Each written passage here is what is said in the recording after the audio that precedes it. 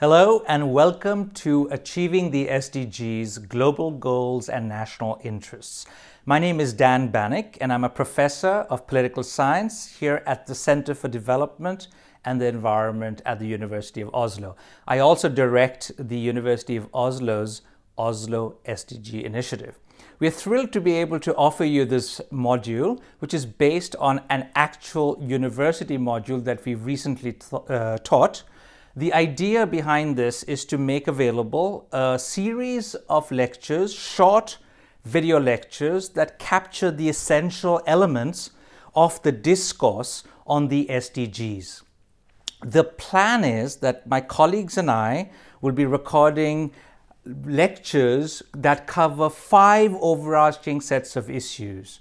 The first 2 sets of lectures on part 1 and related to part 2 will relate to sustainable development as a concept, and the more recent introduction, well perhaps not so recent, 5 years ago, of the Sustainable Development Goals, the 17 SDGs.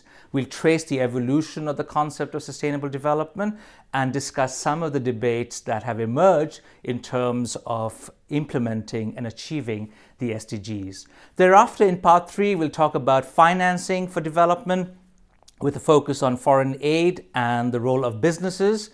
And then in part 4, we will discuss some of the case studies that we've been doing in terms of our own research projects. And we'll be talking about China, India, Rwanda, and Malawi to try and illustrate how national level policymaking is taking place in terms of the SDG implementation. And finally, in part 5, we'll discuss the way forward.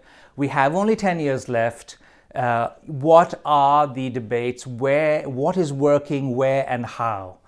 So I'm delighted to be able to offer you this module. I hope you will enjoy these short video lectures. I hope also you will interact with us actively on social media.